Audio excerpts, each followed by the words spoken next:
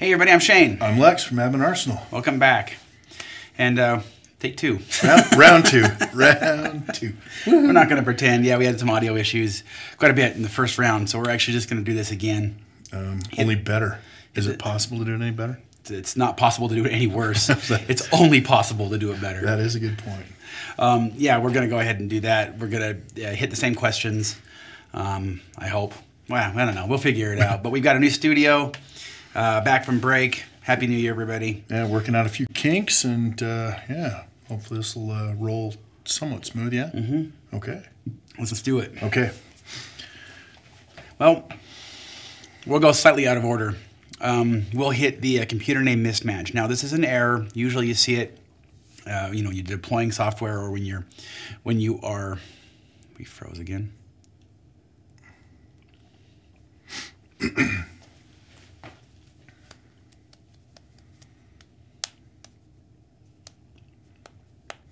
Looks like we're frozen. If you guys can hear us, we're having more technical. I think they can hear us, but I can't click on anything. Okay. So they can hear us, they can't see us, so I can throw a few symbols and signs at you and make you laugh, and no one else will see it, huh? No comment. None. Okay. We should be back now. All right. All right, we're back. Woo! Those are the technical difficulties we're working through today. Right. Let's do that. Okay, so you'll get this when you're trying to scan computers sometimes, or when you're deploying to computers. You'll get this error. JJ, can you zoom in on that without breaking everything? I'm waiting to see JJ flip me off from the studio. I would never do that to you. Yeah, I'm sure you would. Yeah, it's never ever happened. All right. It says target name mismatch. Target computer name mismatch. We tried scanning this computer called Wingland. Now, what's one of the biggest culprits of this? It really is DNS. Thank you very much. DNS, baby. To nail this down, PDQ Inventory thinks that Wingland has an IP address, a different IP address than he actually has, and the computer actually has. So the last time we had contacted Wingland, had this IP address. Now, not only does he no longer have it, it belongs to a different computer. Machine, yeah. So we will nail that down. In fact, let's. A couple of things you ought to try to verify this one. You know, obviously you can do a ping and ping the name and see what comes back. Yep. Another thing that's a good one is an NS lookup. Yeah. Let's do this. Actually, you know what? I'm going to show them this. I like to create a custom tool just so I can open up a command prompt. But a command prompt that's elevated. Elevated has admin privileges. So let's just do that really quick. That way I can always run this.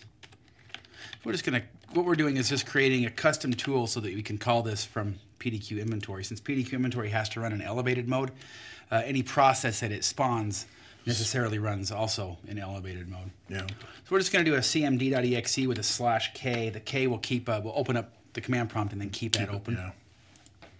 We're going to say a system tool since we're not actually running a tool that's going to run on a target computer. We're going to check that. Local. That way we don't have to have a computer selected to actually run it from the console. And now we'll go to tools. You'll see that new tool there, command elevated. There we go. And there we go. So now we have an elevated command prompt. All right, so Let's ping Wingland. did you just burp? Did I gurgle there? All right. So one thing you can do, number one, the DNS. Enable, if you haven't done this, enable DNS scavenging. Yes. This is the biggest and best thing you can do for your DNS. Enable scavenging. What that does on a schedule, your DNS server will go and remove old stale records. Yep. Old stale. That's redundant. It will remove stale records. This is the best thing. Feedback from our customers when they have enabled or gotten more aggressive with their DNS scavenging. These problems go away quite a bit. But anyway, what we can do. You might need to restart the DNS cache on your system. But first of all, because we have intentionally broken Wingland here by making sure that DNS has a different address, we're just going to go ahead and fix that really quick. We could run a scavenge right now on DNS, but let me just take care of that. All right, so you run DNS, maybe you run the scavenging, you clean that up, you fix the record. You still may need to Take care of the cache on your console machine. Way you great do way. that, Go ahead. ipconfig flush DNS. Yep. That's a great way of doing it because once again, the way Windows works, you don't always want to be sending every time you're doing a query to DNS. You don't want to actually hit the server, so you do hit that cache. Since we've tried to hit Wingland, we're just making sure to sync this up. So Wingland was going to the wrong address. Now let's see if we can do an NS lookup. And what is NS lookup? NS lookup is just a network lookup tool. Going to go try and find the name service for Wingland. Correct. And so we can see that 121, it was showing up as 137. So now we're going to go ahead and just rescan that. Yeah, basically, did you just kick the heartbeat off again on that? Or No, I you did. do a I'm full sorry. scan? Thank you. I hit F6. Okay. Good call. I hit F6. Obviously, you could select that and come up to scan and say, scan from whatever profile you want. Or if you hit F6 button, that kicks off your default scan profile. So there we go. And now Wingland was just scanned and looks good. So DNS scavenging, one of the best things you can do. This will remove so many of these problems. Yeah. And then sometimes you might have to go in there and actually do some massaging. Where you really have to massage is if you don't use DHCP or DNS and you use like host files. Yeah. You have to make sure you stay on top of that. Or if you use DNS but you have static entries, just make sure you stay on top of your static A records. All right. Now, if we have any questions, by the way, if you have any questions, by all means, pop them up. Otherwise, we're going to jump into interactive deployments. Now, it looks like, Oh, here we go. yeah, interactive deployments. Okay. So from Richard C. Are interactive deployments PDQ deploy packages that end users can request and or initiate and or schedule on their own. I remember one of your webcasts mentioned this was planned for a future release. I am hoping this is finally happening. Sorry to burst your bubble. Sorry to be the bearer of bad tidings, Richard. No, it is not. That feature, should it ever come, we have talked about it, that would come most likely with an agent. optional agent Yeah. that we would provide for PDQ inventory, PDQ deploy, but that hasn't happened yet, and Yeah. we're still discussing that. And once again, if we ever do an agent, it would be optional. What interactive actually means, Yes. well, let's just take them through what interactive actually means here. Yeah, so we're not saying that the user can request. There are times when you need to use, it's rare, when you need to use interactive deployments. What this means is there's going to be some process that the installation either needs to have the end user, the person sitting at the target computer, interact with it, or they don't necessarily need to interact, but a process needs access to a desktop. Remember, we run this deployments run silently from a service that's not interactive, so that service doesn't have access to a desktop. Yep. The vast majority of your deployments are going to be this way. You want them to run as the deploy user. But we'll show you some examples here. In fact, let's go to. I want to go to a Windows. I want to go to a Windows 7 machine here. That's let's go to PuTTY. We will show you an example Of an interactive.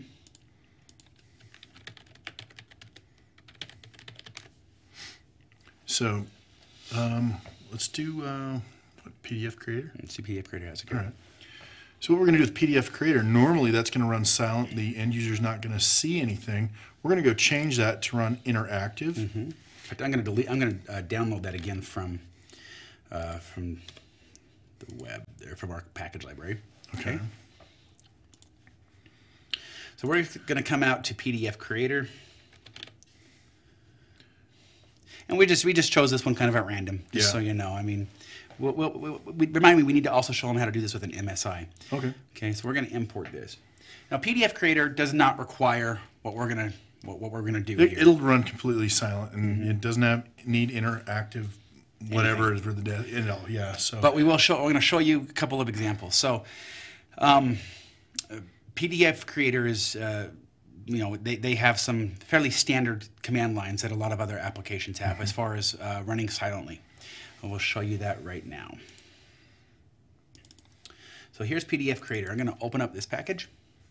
Notice it's step 2 has the install PDF Creator. This is the install step.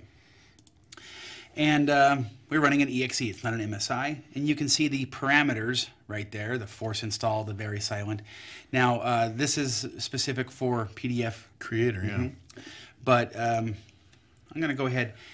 On these that have the /very silent, they also support silent. Now, what is the difference between silent and very silent, Lex? Well, very silent's not going to display anything at all. Silent may display stuff to a logged on user possibly, but not going to ask them any questions. They'll be able to It's see like a status bar. Yeah. See something's going on. So silent is intended for by this installer that PDF Creator was made with to let the user see what's going on, but not necessarily ask any questions.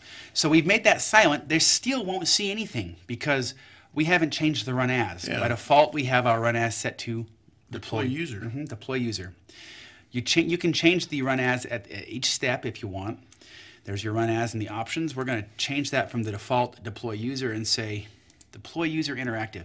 This means it's going to still have the administrative credentials of the deploy user, but it's going to actually interact with the desktop so that if there's anything to display, you'll see It it. will get displayed. So let's check it out. Now notice, we only changed that on step 2, which is the install step. Step 1 still says run as deploy user. So they're not going to see anything from step 1, but they should see something with step 2, especially since we changed that to Silent. Yep. so it was putty, right? Yep. Okay, so we're going to go ahead and We'll deploy that to putty and then watch that take place. let's do it. We had a training session about a year and a half ago here. A company was, taking the 2-day class. One of them was saying we've got an in-house application. It needs to go to 7,000 computers, at like 2,000 stores around the country, and there was an in-house application that was built to run silently. So they didn't even have to supply parameters, he said. It runs silently. Yet when we run with PDQ Deploy, it doesn't run. It just hangs. I said, well, even though it runs silently, it sounds like this installation still probably expects a desktop. So we simply, here's an example. Now we're running step 2. You can see on this target computer, they see what's going on. No questions are proffered. They just saw the status. That was an example of an interactive. Anyway, for this other guy, this customer said, let's change that install step to run as deploy user interactive. Even though it didn't show anything, the way it was built, it still expected that. You will run into that every now and then. So deploy user interactive, and there's another one that we'll show you. That kind of requires, just use it as needed. Yeah. But don't make this be your default, please. Use it when it's needed. So let's look at another option for interactive deployment. It's We've got it. It's Dropbox. Dropbox, yes. Okay. So I'm going to open up the Dropbox package here. Now, interestingly enough, boy, I can't even speak today. Dropbox used to have to be installed on a user-by-user basis, and they now have kind of stepped into the enterprise, and we can install it on a machine basis, but it still needs to be logged on and set up as a user. So we're actually going to install it using the deploy user, quiet, there's no interactive there. But this is important. If you upgrade Dropbox to a target computer, and so I deployed a Lexus computer, it gets installed as the deploy user, which is if I have it set up as Shane. Now Lex doesn't know what's going on. All he knows is he's working on whatever he's working on. I'm assuming my Dropbox is syncing. Yep. But in the Dropbox background, gets upgraded. When it upgrades, it actually stops that sync process, and it won't start it back up until you log back on. So we actually made this package to start Dropbox as the logged on user. How do we do that? Once again, we install it regular. I'm going to go to options. It's the deploy user. But you'll see a couple of extra steps here, command steps. Start Dropbox if user's logged on a 32-bit and then on a 64-bit computer. It's simply some command. It's effectively a batch file that we run. We just say, hey, if this Dropbox exists in this path, start it up. But we're going to run this as the logged on user. So remember, there's 2 interactive run as. There's the deploy user interactive, and then there's logged on user. Logged on user, obviously, if you run a process that says a logged on user, and that process requires administrative rights, and that logged on user doesn't have it, you're SOL. You have problems, yep. Yeah. But in this case, we just need to start Dropbox. Now, how do we make sure to do that only if the user's logged on? We do that in the conditions. That's right. In the conditions, there's a logged on state. Now, a lot of you have probably used conditions where you've said only run this on 64 or 32-bit or only on Windows 7, etc. There's another lesser used condition called logged on state. And here we're saying the default is to always run, but here we're saying only run this step if a user is logged on. So if there's no user logged on, step 2 and step 3 will not run. And if they do run, because the user's logged on, it's going to run as logged on user. Yep. What does that mean? If no Dropbox has been installed, that means that after it's installed and it didn't upgrade, so they've never had it configured, they're going to see a Dropbox window pop up saying time to log into Dropbox. If, however, it's just upgraded, they won't see a thing except for in their sys tray, you'll see the Dropbox icon come back on and start syncing up. So that's what the goal really should be. You don't want your users as much as possible to know that anything has taken place. See, now I'm going to disagree with you there. That's You because need to remind them that you are in control of every bit of their life at work. you just bark all day. Pretty much. All right, so let's go ahead and deploy this to Wing 1. No, we do it to Putty. Oop, Putty's thank running, you. yeah. In fact, we can also do this. Let's do this to a machine that no one is logged on to. I don't think anybody's logged on to Ralph right now. Yeah, current user's not. Okay, so we're going to also do this to Ralph, just so they can see how this works. And we'll deploy. So once again, step 1, going to be your deploy user, quiet, all that stuff. It's step 2 and 3 only if someone's logged on.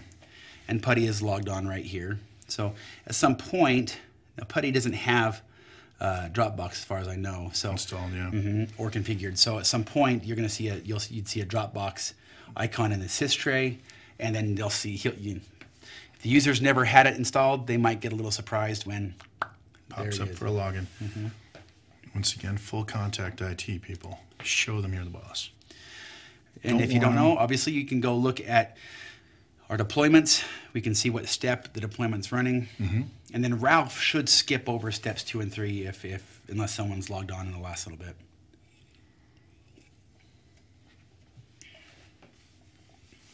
If you have any questions, by all means, Send them in.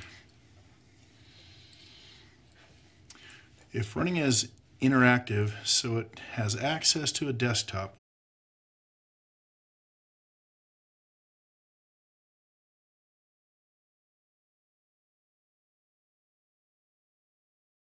take it back there.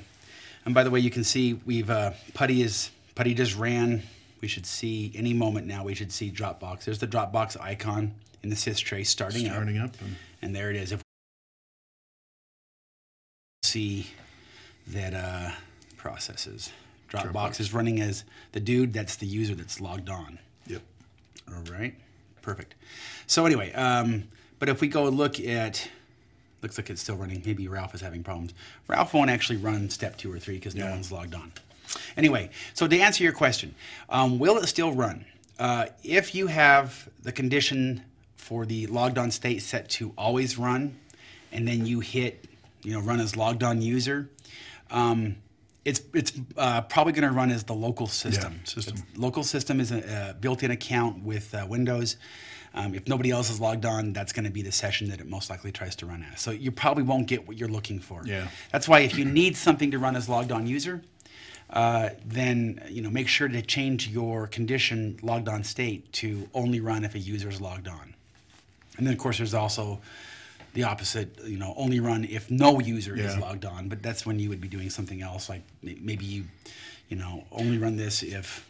We've also gotten received questions about setting up things in your registry under HKey current user, and that obviously you have to do as logged on user. Oh, absolutely. In fact, let's just jump right into it. I'm gonna go. People get this all the time. We get this quite a bit. I'm gonna open up the registry here. I'm gonna go to HKey current user. Now I'm currently logged on as Quintana on this machine, so I'm just gonna create a new key. Test, and inside of test, we'll just do a new string value. Lex is a monstrous tool. True. Well, I'm about to make a comment about that. I'm just going to let that one fly, my friend. What a tool. All right, so now we've got this. So people are going to say, I've got a apply.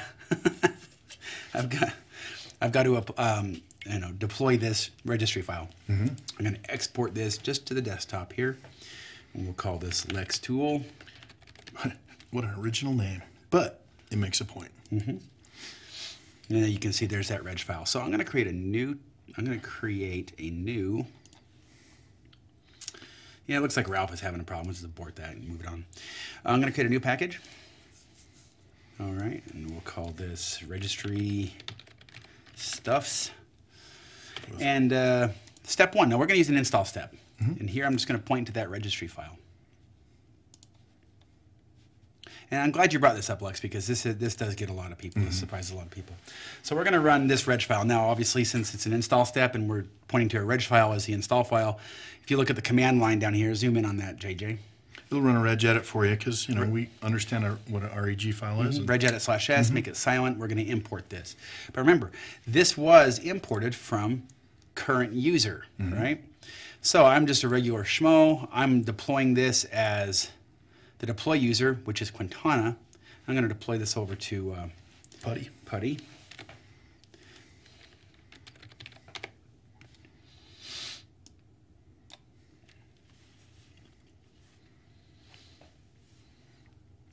bing, bing. So we'll have people say, hey, I deployed this, and guess what? It says it ran successfully. But then I go and I look in Current user the registry, and it's not there. What's going on? You guys said it was successful. Copying. Good Lord, this is slow. That's a big file. Has to do with me being a tool. It's going to go really slow across this network. Don't mess with a sysadmin. I love it.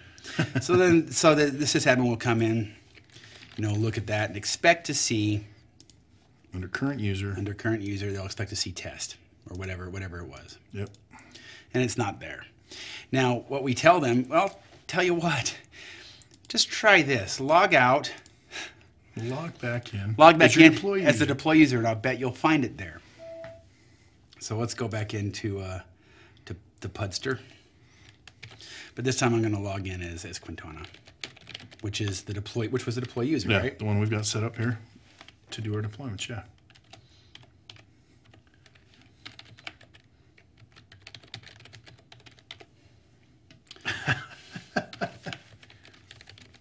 See, you got a case of the Lex fingers today. So now I'm logging in just interactively. And we're doing this to prove a point, because there's a way for you to get, to do what you want to do here. But this is what happens with most people, and so we end up getting a ton of sport tickets on this one. And it just comes down to always remember, A, who your deploy user is, and B, the context of what you're doing. If you're doing registry stuff in the HKey current user, not HKey local machine, that's user specific. Same with app data. If you're trying to copy things to the app data variable, that's the application directory for each user.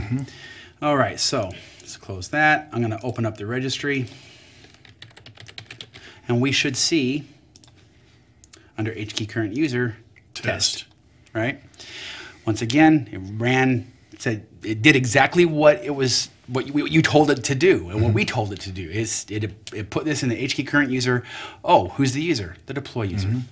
So let's delete that. To fix that, log back out. And we'll log in as the dude again.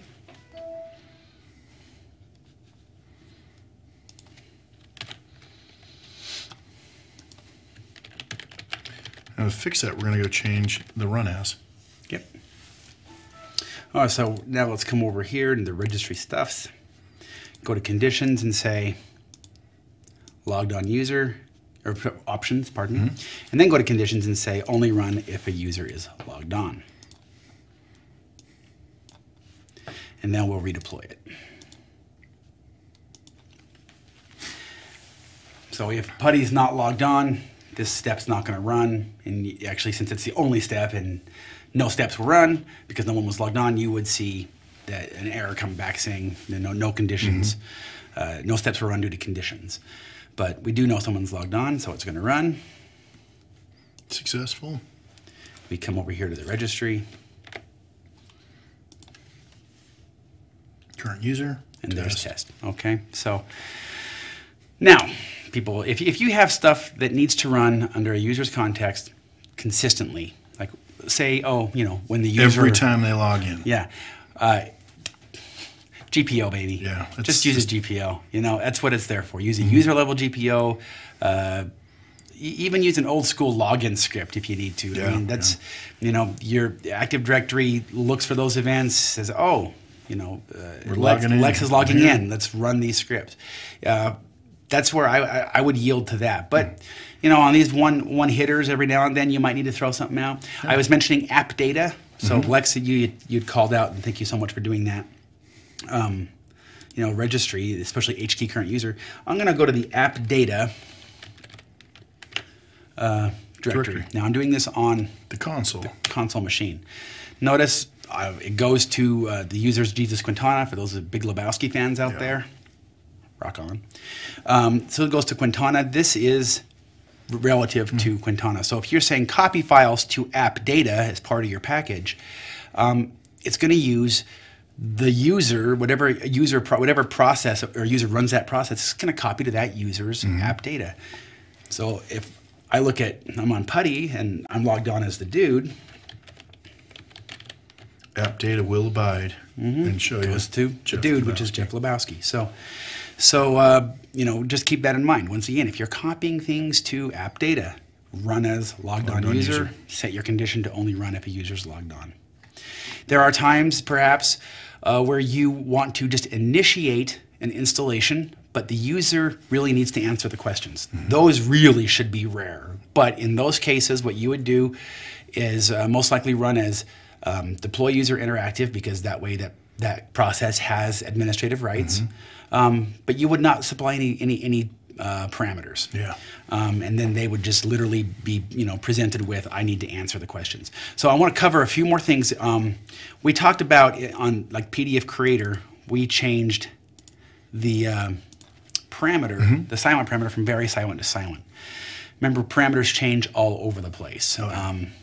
In this case, this happens to be one that worked with what we wanted to do. If you're using an MSI file, let me see if I can find a good one here. Chrome always runs silently anyway. 7-zip? No, we'll do Java. Java's a good one. 7-zip no longer does MSI. Really? Yeah, they changed that. Oh, it must be fairly recent. Yeah. Yeah, they they had 9.2.0, which was their stable version since 2011, to September of 11, I believe. Wow. And they finally came out with version 15, but the fellow that maintains 7-zip just said it was a lot of work to maintain an EXE and an MSI. So I'm just going to EXE. 2 in 1, yeah. Anyway, so we're downloading this. What I'm going to show you, if you're going to do something with, you know what? I think we stopped doing MSI on the regular Java. I was going to say. We only do MSI on the alternate. Boy, I'm really sucking today. Yeah, we'll do 7-zip, because this is the 9.2.0. This is the MSI. So notice, open this up, you see the MSI file. Now, if you want people to see the MSI, we want them to see the status, what you're going to need to do 2 things. Number one, maybe run as deploy user interactive. But remember, we're still telling the MSI to run quietly. So this step would have access to the desktop, but if you look down in your MSI options, you see quiet is yes. There is a way to change this. If you really need to have them see the MSI, click custom. When you see the QN there, zoom in there, JJ. And then move Lex's, there we go. Even a little bit more, buddy. If you can. If you can't, that's cool. You'll see a /QN. That /Q is quiet, and N means no UI. We're going to change that to QB, all right? And I'm going to show you. Remember, here's what happens if you run an MSI exec with a /?. You're going to be presented with this usage window, and you can see /Q right there is quiet, no UI with the N, and B is the basic UI. That's the same as the silent in the PDF Creator. So we had to hit custom, change the QN to QB, and change this to run as deploy user interactive. So if we And then assuming that there is something to actually show. Some MSIs don't even show anything. Yeah, You know, that's true. Like the Chrome one. Chrome is expected to run silently, won't show a thing. But let's try this out. Let's go to Putty. Before we do that, let's hurry and see if Putty needs to remove this. For all I know, Putty already has a later version of 7-zip. Nope. We're going to uninstall it anyway.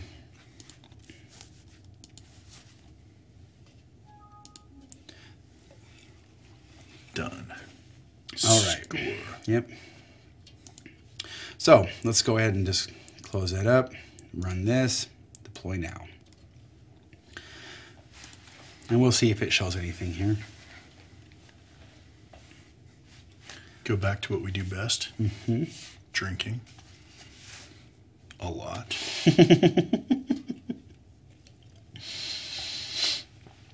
There are times that we've noticed a couple of vendors that they'll build their MSI. See, there you go. You saw that. Did you see that status bar real quick? That blinked really quick there, but yeah. Yeah, they'll actually build their installation with a /QB. Okay, here's a good one. Autodesk. A lot of people say, I'm trying to install AutoCAD from Autodesk, and there's a lot of steps in those packages. When you actually install Autodesk, you need to run that as deploy user interactive because they've built that installation to expect a desktop. So it's still silent. It's just it needs access to that, and that's a big gotcha for a lot of people going, this keeps on hanging on this one part. Yeah, run that as deploy user interactive. It's a good troubleshooting technique. So you can see what happens here. We saw the MSI get installed quickly. It would have shown successful. Sure enough, there it is. And if we come back over here to the control panel and look in the add and remove programs, you'll see 7-zip is installed. So There we go. Should I clap? Good job, Shane. Excellent. shut up. I called you a tool. You're not supposed to be nice to me. Oh, don't worry. After. we have After any- when we're not on camera. Ow. Do we have any more questions? No, I don't want to wrap it up. Keep talking. Throw a question up We there. already did that one. Did we? No, we didn't. I can't remember. Yeah, Aaron. So the answer is Aaron. If nobody's logged on and you haven't set your conditions to only run if someone's logged on, and it tries to run like as logged on user, it's going to run as the most likely the local system. Local system, yeah. And if you say now, this could be a problem. We have seen a few times where this is a problem because there's no. If you run as deploy user interactive, and there's no desktop, yes, that could pop a problem up. And a lot of times it's okay. The installer oftentimes goes, okay, move along. So it just kind of depends. Be careful about it.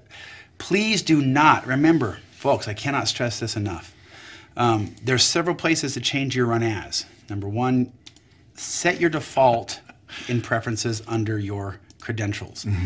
Run packages as. We highly recommend you keep this at deploy user. Yes. We have seen some people, customers change this to like local system. That can cause problems. Yes, it will. Really, you want to change the run as needed. So you can You do set the your default here. Step level, yeah. Set your default here. You can also change it at the package level. At this top node, package properties, you could say run as. So right, it sees the program default as deploy user. You could change that to local system. All right, and then that supersedes for this package, whatever you have set in preferences. And then if you come down here to these steps, if they're set to use the default, it's going to be changed to local system.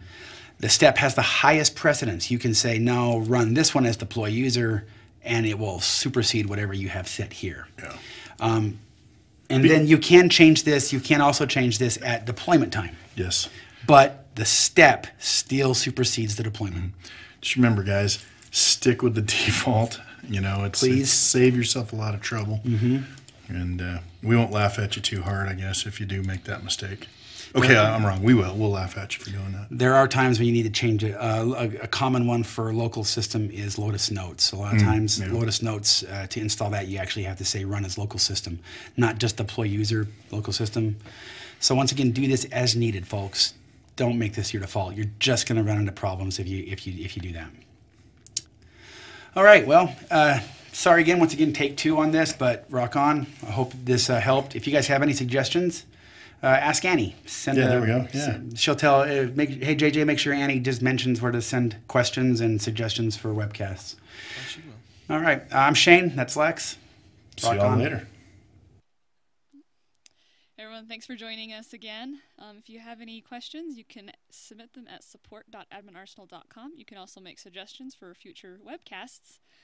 And we'll see you guys next Thursday.